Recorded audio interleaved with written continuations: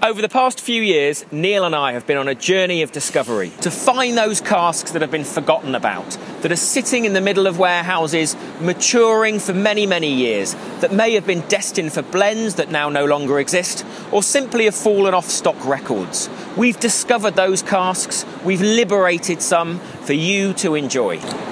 Each of these casks is a single cask at cask strength, and we're releasing these under the Exile banner. Now, each of these whiskies has extraordinary personality. We've sought out some of the most exciting whiskies in Scotland that, as Joel said, have almost dropped off the face of the earth, and we've been very lucky enough to discover some of these. So check out exilecasks.com for more information. And our journey very much continues.